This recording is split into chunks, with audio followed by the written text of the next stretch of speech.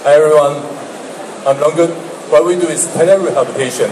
For patients, if they have to do rehabilitation at home, we make the quality as the one in the medical center. Nowadays, every developing country facing three very important challenges, and that is aging, and aging. That cause the number of patients increase, that cause the number of disabled people increase, but the clinical resource is very, very limited. They also make that rehabilitation to be done by doctor or by physiotherapists now shift to the patient themselves or to the caregiver. The requirements of medical professional never reduced, but the supply of medical professional is decreased badly. As we can see here, it's totally different. So what we do? What we do is to balance this gap. What we do is to empower the medical professional to the caregiver or to the patient themselves, let them control their rehabilitation by using our device. How do we do that? We just turn the medical professional into a product. In hospital, there's a variety of training programs for them to do therapeutic issue or to do diagnosis. For diagnosis, it's just like to measure the severity of their stroke or to help them to improve the function of the limb or their balance. So what we really do is since it's a product and easy to scale and easy to spread to global wise, it is a compact all-in-one 3D sensor and has some easy to use. Patients just bring this back home, connect to their PC and start to work. And what is our earning model? We sell the system to hospital and we rent this one to patient themselves. So currently we have more than 50% of the medical center in Taiwan, they buy our system, and our end price is increased 8,000% times. So all those medical centers that buy our system now become our hub to spread our system to their all patients so far. So what we do next is to implement our current business model to the end of the world. For us, the end of the world is including Japan, North European, and California. So we need to raise $3 million to the marketing. So our team composed of many expertise with a variety of medical proficiency, and we have managed team here. So we got investor from Taiwanese governor and also got exposure to important media in Taiwan. Thank you.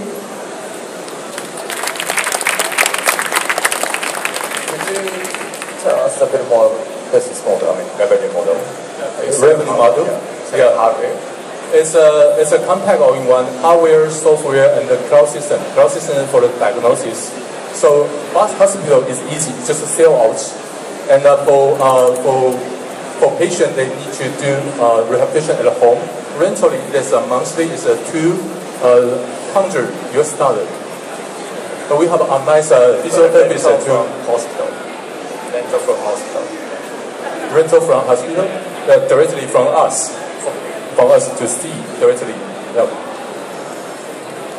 Do you need specific hardware which is developed? What do you think that's hardware? Yeah, it's a mechanism, it's a 3D sensing.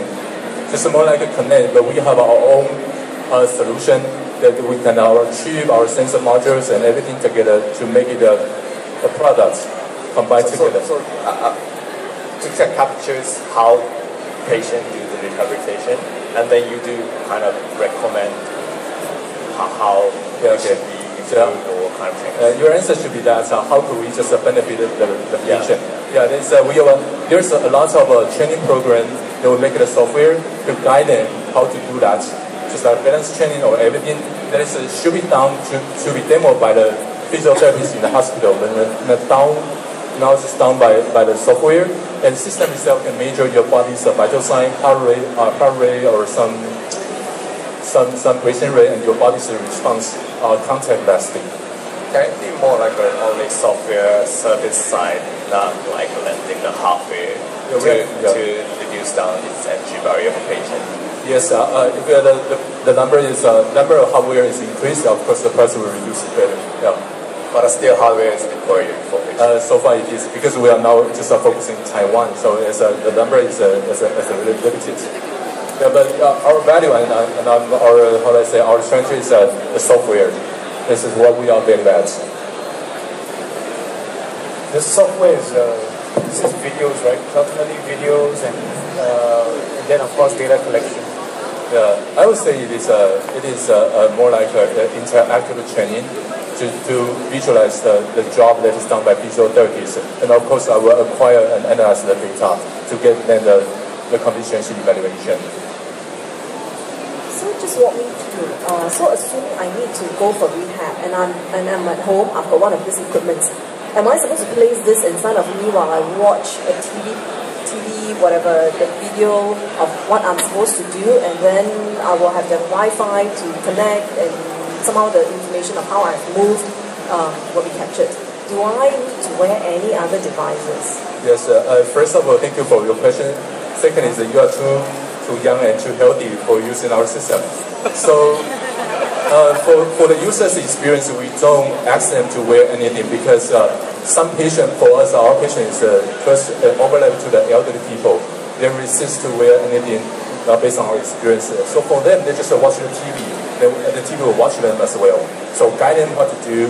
We have online, we have a physiotherapist online to give them the prescription of today or the week, and they just follow they do the homework, and the condition will get improved.